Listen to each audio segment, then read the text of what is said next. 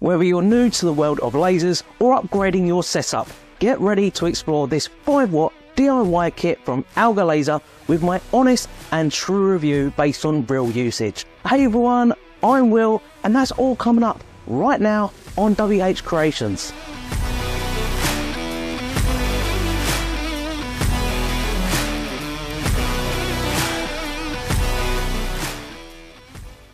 It would seem that I've just spent 2 days working on a video about the new Algolaser 5-watt DIY kit for apparently no reason. When I first started using the laser, I had mixed feelings about it.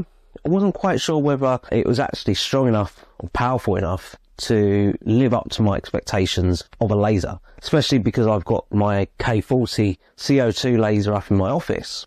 However, I've always wanted a laser in the workshop that could work alongside me and my workflow. So when Algolaser reached out to me to try their new laser, I thought, why not? What's to lose?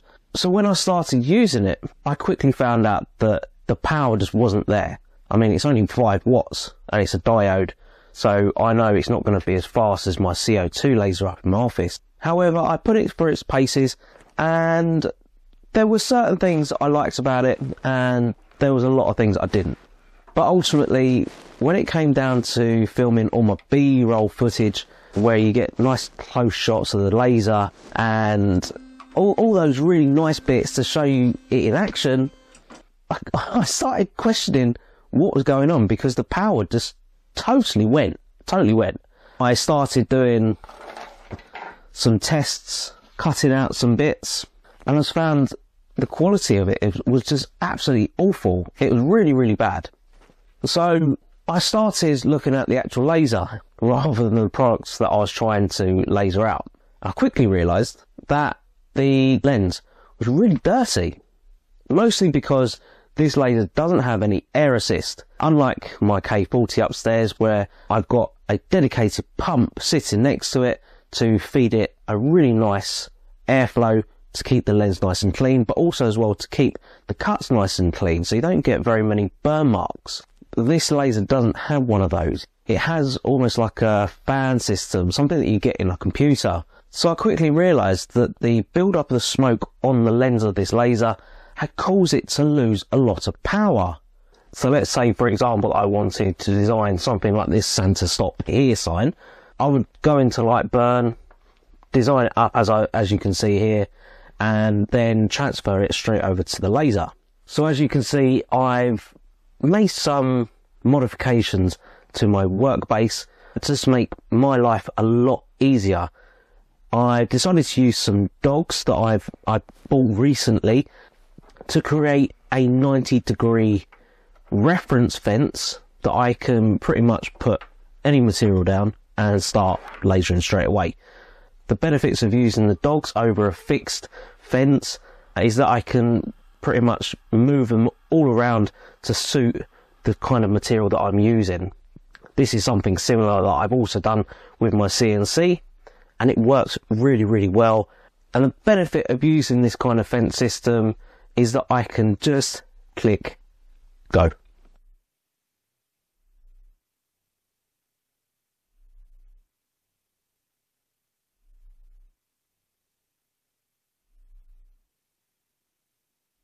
I've used this piece of wood to show you a little bit more about what I was talking about earlier. This was an engraving that I made probably 2 weeks ago, something like that. And this is obviously the one we've just done with the clean lens. I think it speaks for itself. The quality of this compared to this is just unmatched, really.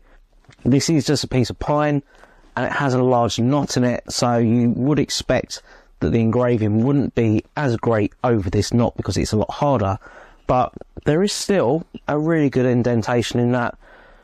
But the downside is that it took nearly 11 minutes to engrave just these 3 words. Now this might be okay if you're more of a hobbyist, but if you're like me and you're running a business, time is of the essence and time is money. So realistically, I could probably only do about 6 of these an hour, and when they only cost, I don't know, £5, £6, something like that, it's not a great deal when you look at it in the grand scheme of things, especially when you've got to pay for the wood as well. So speed, I think, has to be looked at if you are looking to purchase something like this.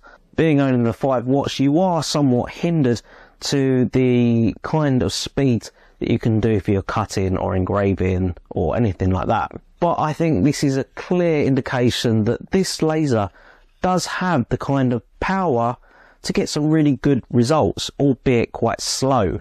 The next thing I want to show you is its cutting capabilities, because it's nice to engrave, but it's even better when you can start doing things like this, little Christmas trinkets. Especially if you are a hobbyist, having something to cut out makes things so much easier.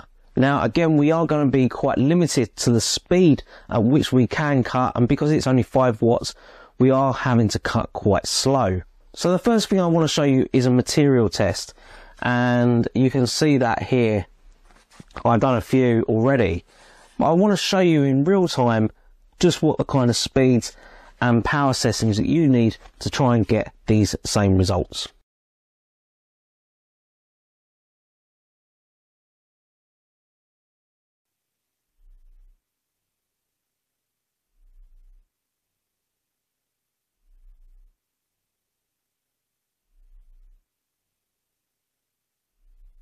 So I think that was a really good test about how well this laser is now cutting since I've cleaned it. Algolaser do recommend using a speed of 100 millimeters a minute, using 100% power. But going on this, I can pretty much go to 110. I might even do another test at some stage to see just how far I can push it, because I think there is that ability to go a little bit faster. However, this does change the higher the wattage of the laser module that you do buy. So this being 5 watt, you are sort of limited to the lower end. But if you do upgrade it to say 10 watt or 22 watt that Algolaser do currently have, then the speeds do change. Algolaser have informed me that they are working on a 40 watt laser, and this is hopefully going to hit the market as soon as possible, as it's in its last development stages. Algolaser do provide you some free materials and small products in the kit, and it just enables you to get going on your new hobby as quickly as possible. If you have a look on their website as well, Algolaser do provide you with some free drawings to get you going straight away.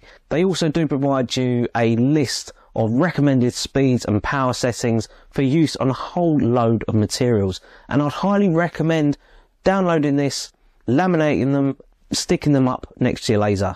So what am I actually going to use this laser for? So the main reason for having this kind of laser is more the engraving side of things. A lot of my customers ask for that kind of bespoke touch, adding people's names, different designs. Having this laser, because of the size it is as well, it's 40 by 40 centimeters, does mean that I'm able to engrave over a larger area. Many makers will also have a branding iron. Well, I can pretty much get rid of my branding iron because I can just place down the product that I'm working on or designing, and I can put my branding straight onto it. I don't see myself doing much cutting on it purely because of the speeds, but having something that I can just start engraving on and walk away and do something else, I'm not too worried about the kind of speeds that this laser has. So the big question is, would I buy one? In essence, yes, I would. However, I think I'd actually want a better or more powerful laser module, say probably like a 10 watt or the 22 watt.